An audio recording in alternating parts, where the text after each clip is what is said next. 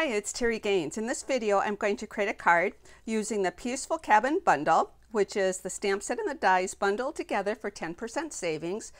This combination works great for this fun fold card because it's going to be a scene across the front of the card in 2 tiers. So the stamp set and the dies work great for this. At the end of assembling this card, I'm going to show you how you can use other images to create a scene if you are not using the cabin and the trees. So let's get started. The cardstock I'm going to use is basic gray. It is 6.5 inches by 4 1/4 and scored at 1 inch and at 5.5 inches. And those score lines are going to be folded up to be valley folds like this. Then what we need is 2 pieces that are going to be 5.5 inches long. I have cut one of them at 2.5 inches, scored at 1/2 inch on each side, and this is going to be for the cabin. So what I'm going to do for this one is I'm going to line this edge of the die up to the score line and place it so this chimney is parallel to this edge and run that through my die cutting machine. When I do that, I will end up with a piece like this. And I'll need to take my paper snips and just complete the cut right here. So we're going to need that piece for one. The other piece that's 5.5 inches, I've cut that at 3.5 inches, and this is going to be for the trees. So it's also scored at 1/2 inch on both sides. I'm going to take the die and line it up to the score line and close to the top here, run that through my die cutting machine, and I will get a piece like this, and I will need to take the paper snips and complete that cut right to that edge to separate those 2 pieces.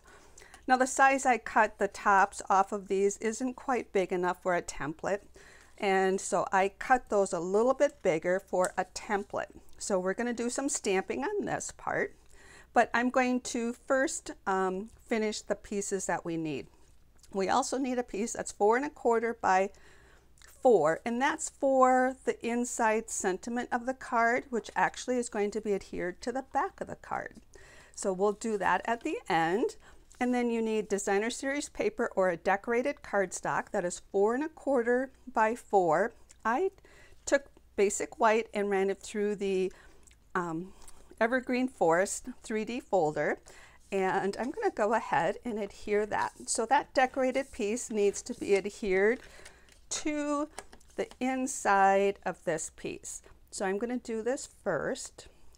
And the sentiment image here can be adhered now or at the end. And I'm going to go ahead and adhere it now with my adhesive. And this is the back of the card. This is where you would sign your card. All right, so now let's stamp these 2 images. I'm going to bring in the Stamparatus. I love using the Stamparatus when I am stamping images that are cut out with the dies. And I briefly mentioned that I cut new templates. And the reason is this one is not a lot of surface here. I just cut a new one to get a little bit bigger. I'm going to take the Stamparatus. I have the tree image on here, and I have 1 sheet of the small grid paper. The color of the ink I'm going to use is basic gray. I'm going to tap that on and stamp this on my grid paper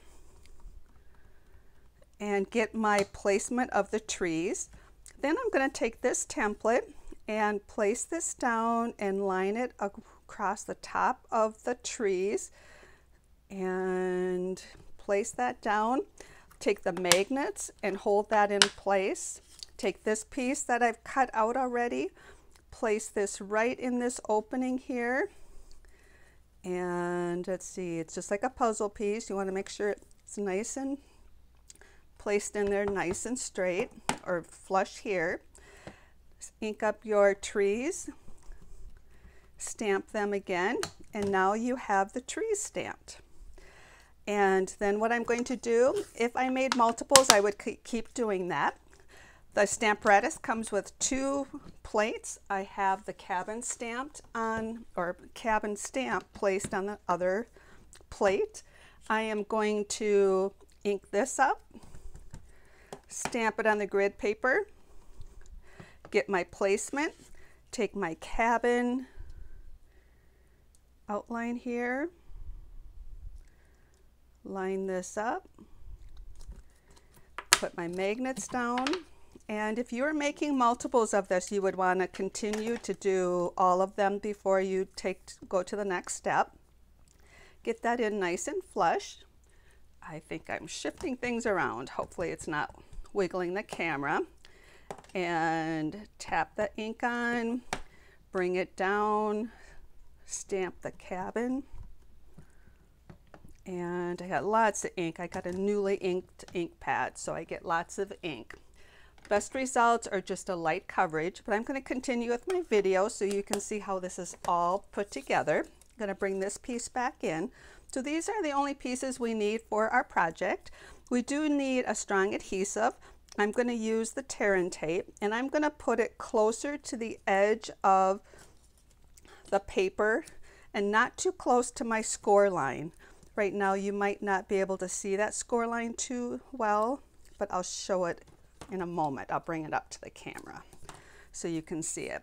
We want to make sure that we put a strong adhesive on this because we're changing the shape of the card. It's got to have a strong hold on the side, and our cardstock's going to want to go back to its original shape, so you do need a stronger adhesive. And it's important that we don't have any exposed adhesive, so I'm going to just trim off this little piece that is on the edge there. So these score lines are going to be mountain folds, meaning they go back, and we put the adhesive on the front side, so the front side that you stamped, not too close to the score line here. So now what we're going to do is just fold those back for a moment. Now we're going to adhere the scene across this card. We want it flush to the bottom. So my tip for you is to fold this piece up, and this bottom, this inside scene is going to go down first. Along the edge of the paper is along that fold. Then you're going to take the edge of the top layer, put it to the score line of the middle layer, and you're going to fold this over just to make sure that you have no exposed adhesive.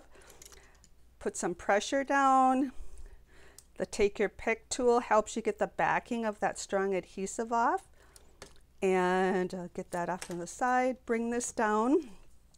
Then what we're going to do is open this up, bring this layer down flush to the bottom, this layer down flush to the bottom. Bring that down just to verify you have no exposed adhesive. Hold that flat. Take the Take Your Pick tool, get your backing off, bring this down, and now you have a Scenic card that will stand on the desk. And oops, as I mentioned, the cabin bundle just puts that scene right in there for you. And you can put designer series paper in the back. And the beauty of this goes flat and it will fit into our medium size envelope, and you've got the back to sign the card. So that is built, like I said, with the cabin scene, but I'm going to quickly show you how you can do this and build your own scene. So for this card, I'm using the Just Jade, the Penguin Playmate paper, and I've stamped the trees and layered those over the paper. So that's going to be my back scene. I've determined how high I wanted this by what I wanted to cover up for those trees. That's going to be my inside layer. So before I assemble this, I take the inside layer, lay it flush, and then I attach my images, and this could be different trees, it could be all kinds, sailboats, lighthouses, and attach my image. Just be sure that you have no exposed adhesive here. Then I will take my brace for my very outside, place that one down, and whatever I want on here, which I'm going to put this cute little penguin. This one I did put dimensionals on it, and I am going to take the backings off, and I actually put 3. And you got to be cautious of where are the dimensionals. They're all neck and below. That means when I place this on, I'm going to put it right between the trees. I have to be sure that the neck is on this brace And so I have no exposed adhesive here. The reason that is, once you lay it flat, put it in the envelope, you take it out, it's no longer going to open up. So I already have my tear and tape on the edge. I'm going to line those pieces up, put some pressure, just going to bring that down. You want to always make sure you have no exposed adhesive, so just test it out before you actually adhere it. And bring this side down. And I think I don't have that square. There we go. Open it up. Bring this one down first, and we'll line that up. Bring this one down next. We'll line the bottom up. Just going to make sure our adhesive isn't exposed. Put some pressure down. Take your pick tool, will help you get that adhesive backing off, and bring this down. It's a strong adhesive. And now we have this for our scene. So that's how you can build your scene, but the cabin already has it built in. So I hope this video was helpful. And if you have any questions, please contact me. Take care and happy stamping.